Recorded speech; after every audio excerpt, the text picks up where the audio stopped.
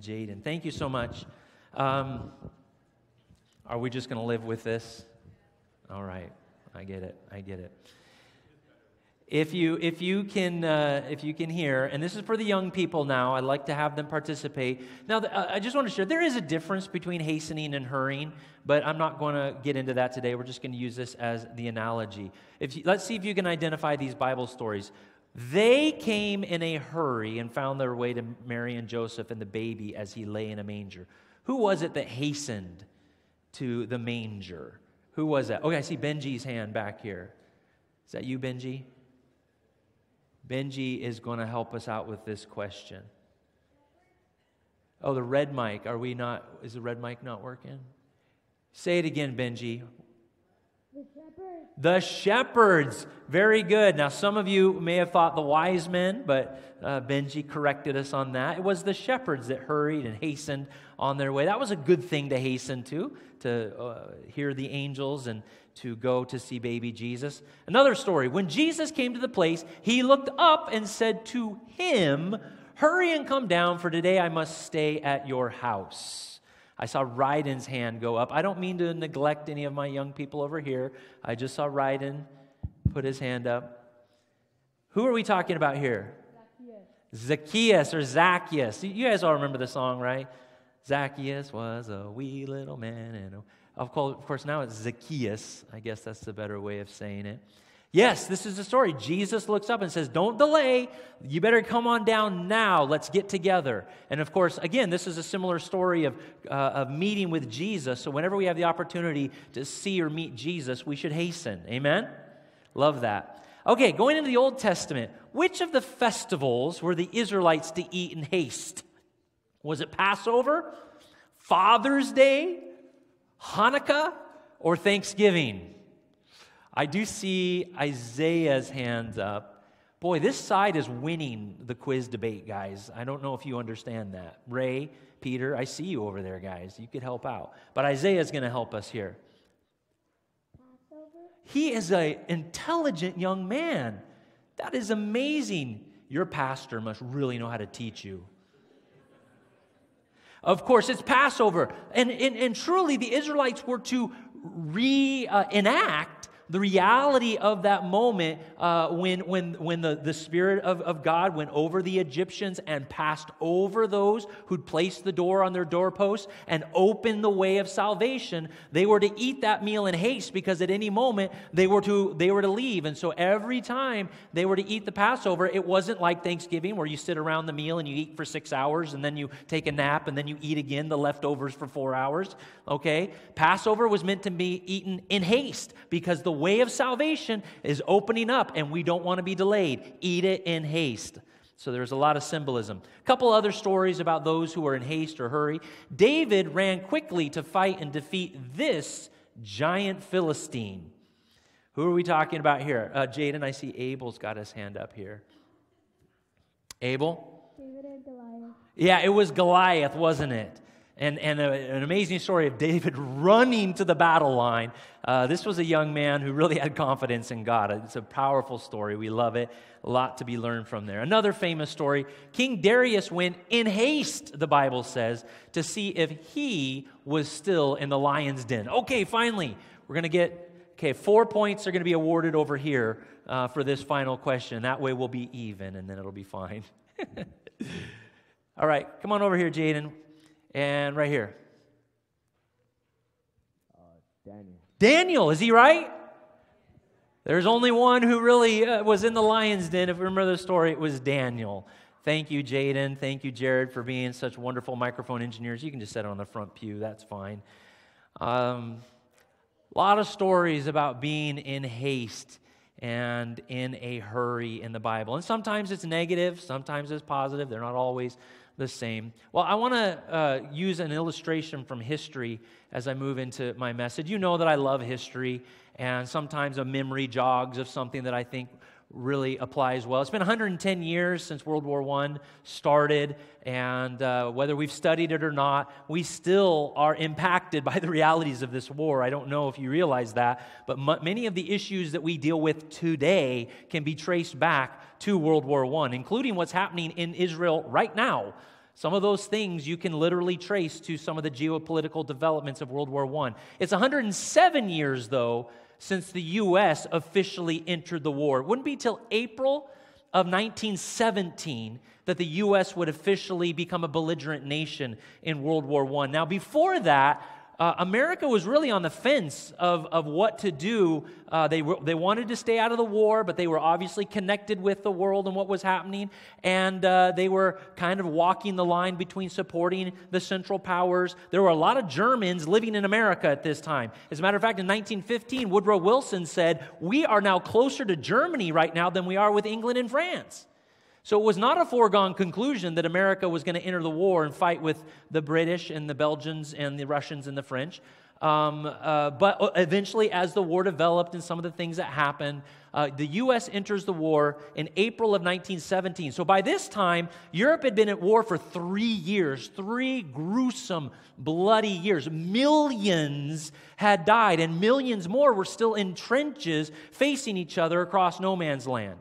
So then America joins the war. Now, the Allies had been hoping for this moment for years. And so the French immediately deployed this gentleman. Now, you probably don't know him. His name is Joseph Jacques Césaire Joffre. And I know a lot about him because I've studied a lot about him. But for a long time, this guy was as famous in American households as was other French friends of America like Montesquieu and Lafayette and Rochambeau. Americans fell in love with Joffre. He became a celebrity of a type. After the war, he came to America, and he was really... By the way, some of his military tactics and strategy are still studied in American military academies. But anyways... I'm digressing. Joffre comes to the United States late of April 1917, and he's going to coordinate with America in entering the war officially as a belligerent. Now, you may not know this, but when we declared war on April 4th, 1917, it was unclear, even in America, what that meant. And Americans didn't understand that we were going to be sending soldiers. They thought we were just going to increase, some Americans, some politicians and those in power, they thought we were just going to start sending more supplies, more bullets, more facilities, and things like that. So Joffre, he comes to D.C., and he's in a meeting with the War Cabinet, and one of the ministers of the War Cabinet says, America is prepared to send France more supplies and more facilities now that we're in the war. Joffre jumped up from his seat, nearly knocking his chair over, and in broken English, he did not speak very good English, in very thick French, he said, "We need men, men, men." And the senator from Virginia, his name was Thomas Martin, said, "You mean you want our soldiers over there?" Any of you know anything about World War I? We began to refer to the war as over there. And Joffre was, again, just astounded. And he made it clear that in order for this war to be won, in order for the Americans to have an influence, they had to get involved.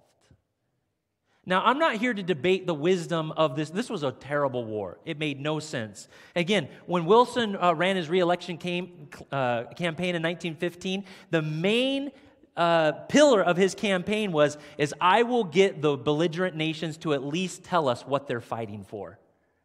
Did you know that? During the entire war, none of the nations ever really declared why they were fighting. Germany said, we're defending ourselves. The Austro-Hungarian prince was assassinated. We're defending ourselves. The Russians said, we're defending ourselves. The Belgians said, we're defending ourselves. The British said, we're defending the Belgians. The French said, we're defending the Russians. Everyone claimed throughout the entire war that they were fighting a defensive war. It was stupid. It was horrible. It was ridiculous. But in order for it to come to an end, in order for it to reach a conclusion, Joffre made it clear, we have to have people fight.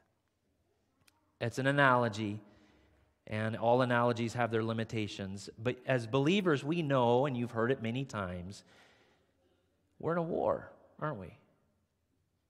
We're in a war. And if we have accepted Jesus Christ as our Lord and Savior, we are not neutral. We're not Switzerland. We're not Ireland. We're not Iceland. All neutral nations, by the way, in case you didn't notice. We are on the side of one of the participants of this war.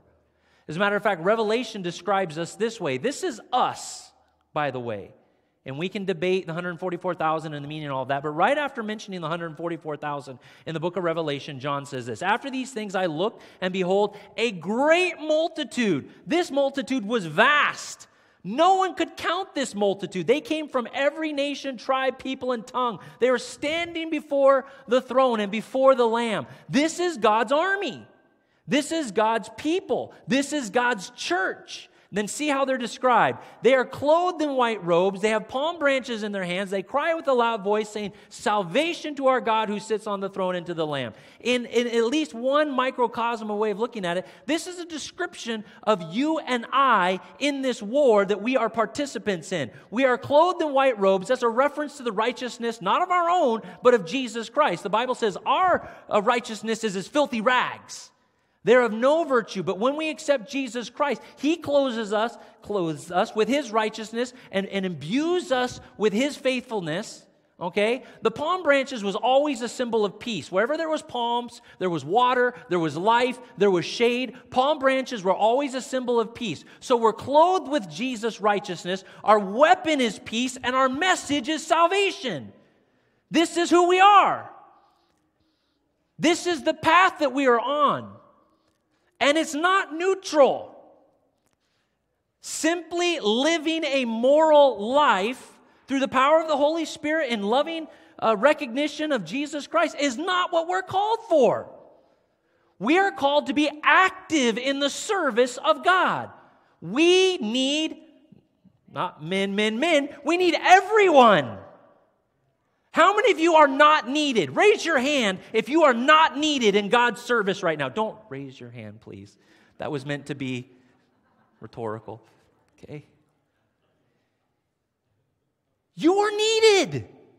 You have a role. God has a plan at every age. There is something for you in the service of God. Now, Peter is where I bring my main verse from. Am I not doing this right? Did it crash? I want to come to 2 Peter here, if I may. There we go. So Peter, as he's writing his letters, he's describing, the last days. He's describing to the church what they should expect in end times. He's referencing both from Old Testament and the character that should be developed. And he talks about how the earth is not going to last forever. And then he comes to this verse in 2 Peter 3:11. He says, since all these things are going to be destroyed, everything on earth, everything that's around, this is not our eternal home. This place has been cursed by sin. This place is not the eternal destination that God has for us. Okay, and since we know that, he asks this question: what sort of people ought you to be in holy conduct and godliness? And by the way, he just leaves it hanging there. And I want you to listen to it. What sort of people should we be in our holy conduct and godliness, knowing that the end is near, knowing that God has a different destination and plan for us, knowing that this war will not go on forever. An end is coming. So, what sort of person should we be?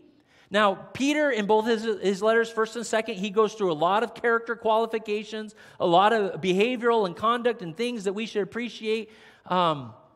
And we could go throughout all of those.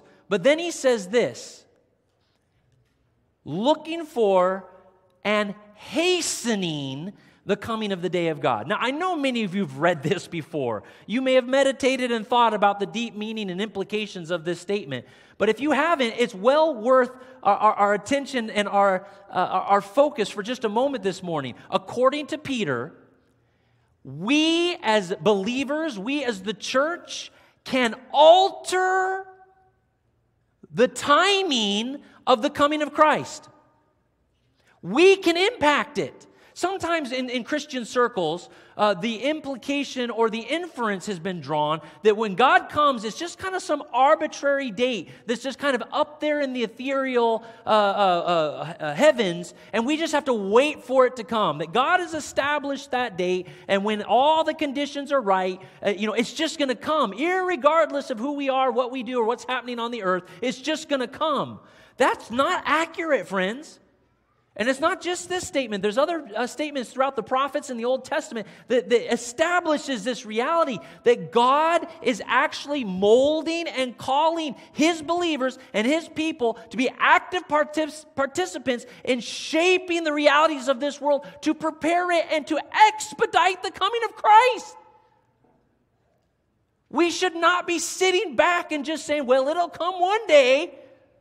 I'm going to make sure I'm ready for it. Peter says, what sort of person ought you to be in conduct and godliness, because you can actually help Jesus come sooner. Now, is that a good thing or a bad thing?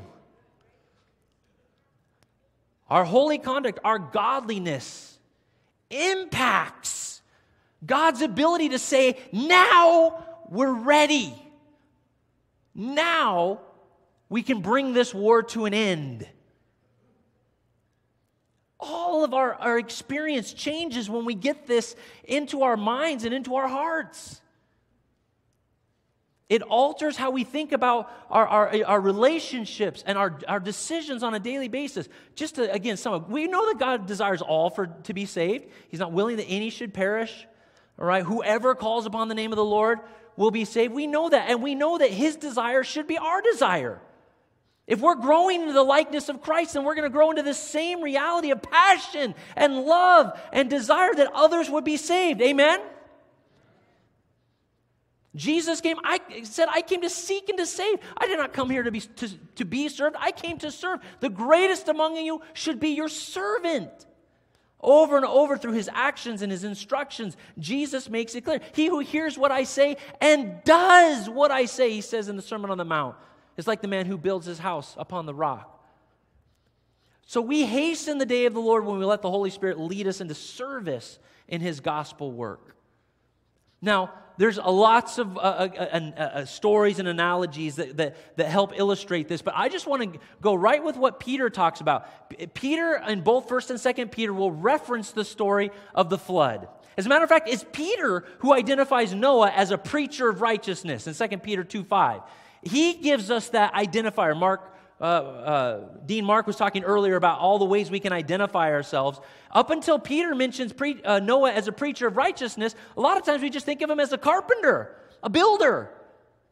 But Peter says there was more to the story. He was an active preacher telling that world about the impending destruction and the opportunity for salvation that would be found in the ark. He was a preacher of righteousness. So I want to use, before I go there, this is kind of the reality.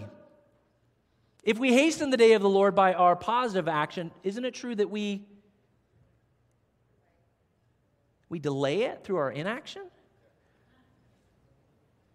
That's hard.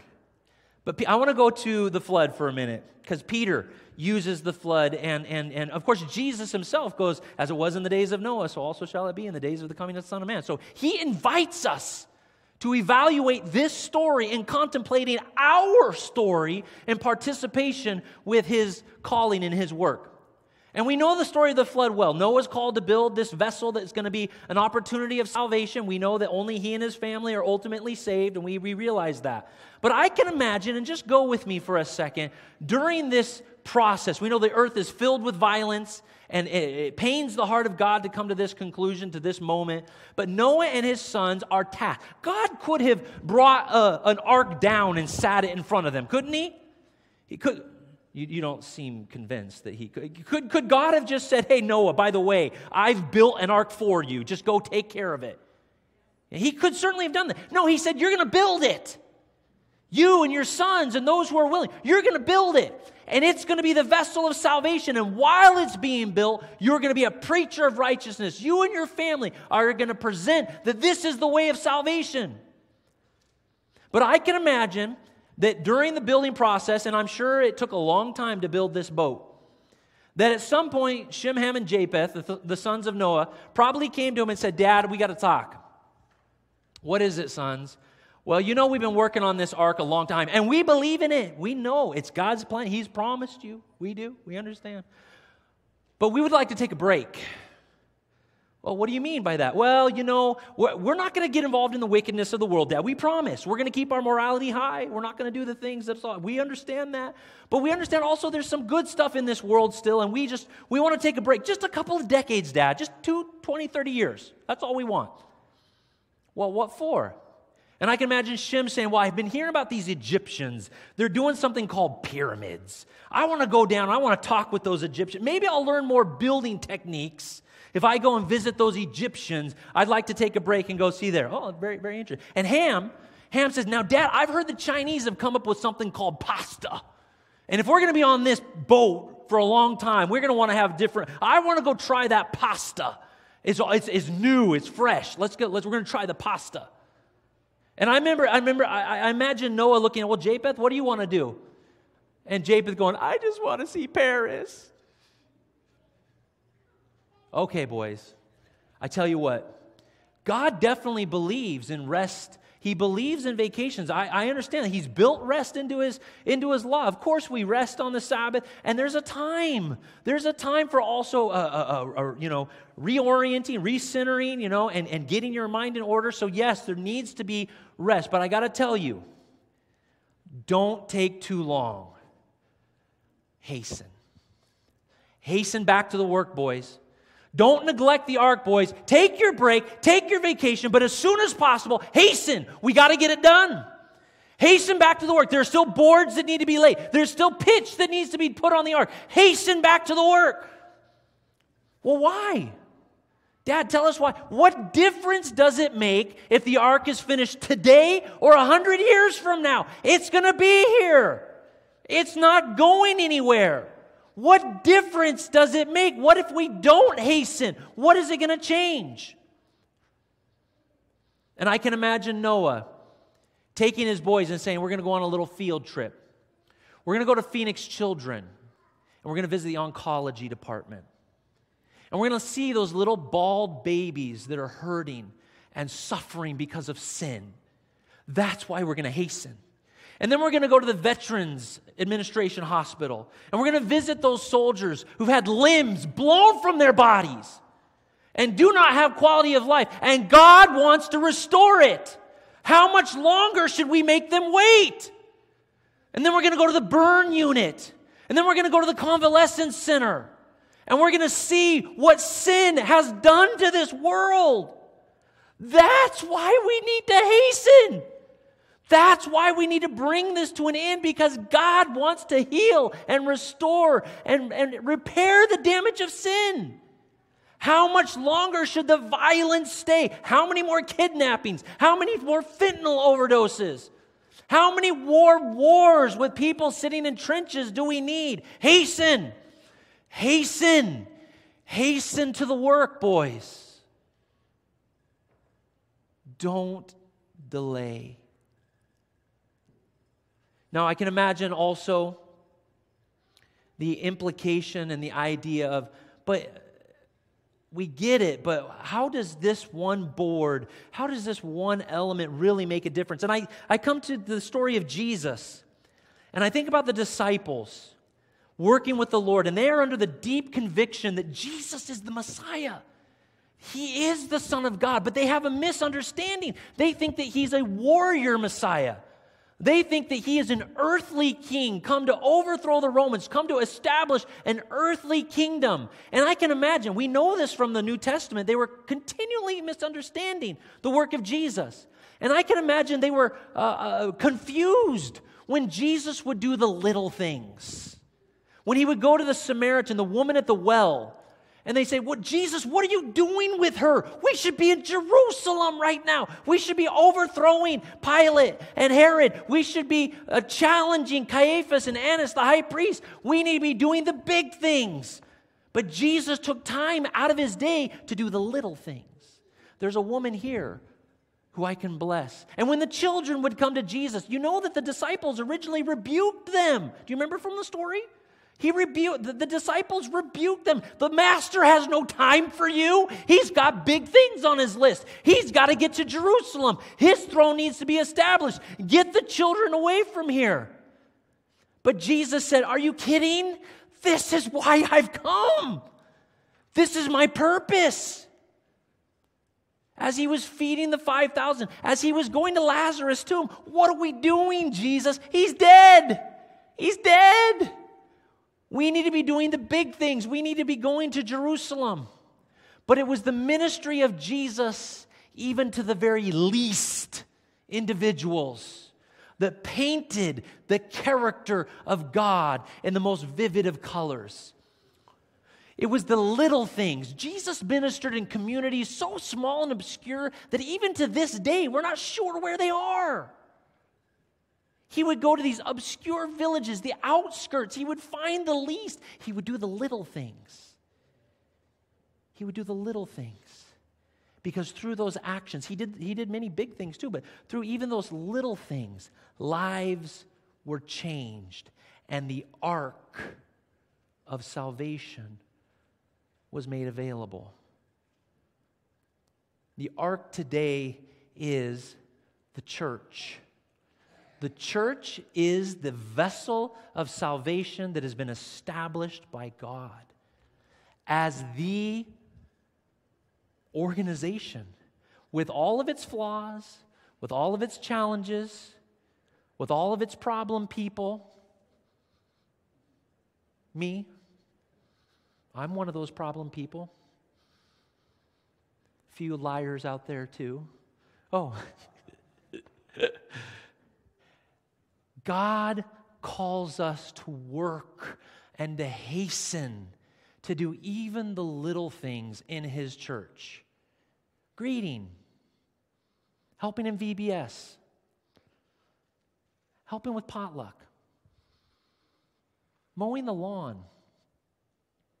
You don't have to be a preacher to millions and thousands to be used of God. You don't have to go to the far-flung fields of the third world and baptize thousands. God desires even the little things. And from those little things, lives are changed. I still remember the names of the very first people who greeted me in the Seventh-day Adventist Church, Jim and Naomi Wenzel. Still know their names. Very first people to greet us. Gina talks often about how VBS changed her life. And she still remembers the impact of VBS. Every little thing we do matters. It impacts people's lives. And it's part of our service to hasten the coming of Jesus. Again, Peter makes it clear that we are to hasten His coming. We are to expedite and work so that this war can come to a conclusion. And so there's a simple question. Are you hastening? Are you hastening? Are you part of the service? Are you actively supporting and building up the work of Jesus Christ in His church? And it can expand beyond that. In your community, through serving the schools, serving your family, of course. But we shouldn't neglect the ark of salvation, which is His body, His bride, the temple of the Holy Spirit, the family of God, the church. Your service to Jesus Christ matters. And it makes His coming all the more quicker.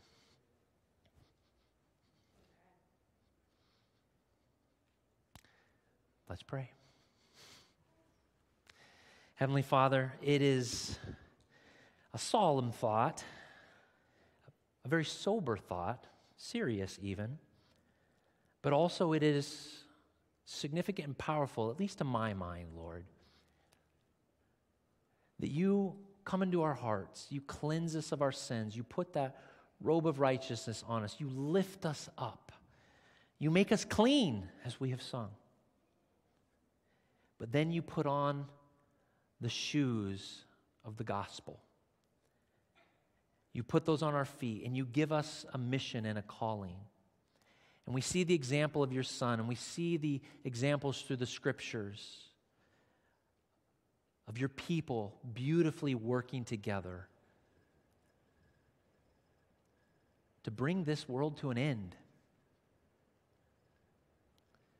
I look forward to a day when I can have a conversation with my daughter that is not inhibited by autism. I look forward to seeing loved ones who've passed away. I want to see an end to the heartache and brokenness in this world that sin has wrought. Lord, help me to know my role and help every person who loves you today to know their role as well. Help us work together for your name's sake and for your glory, we pray in Jesus' name. Amen. Thank you, everyone, for being here today. I broke a sweat because it's getting warmer, and I'm also just enjoy having the opportunity to speak with you. So God bless you. Have a wonderful Sabbath. We'll see you next week.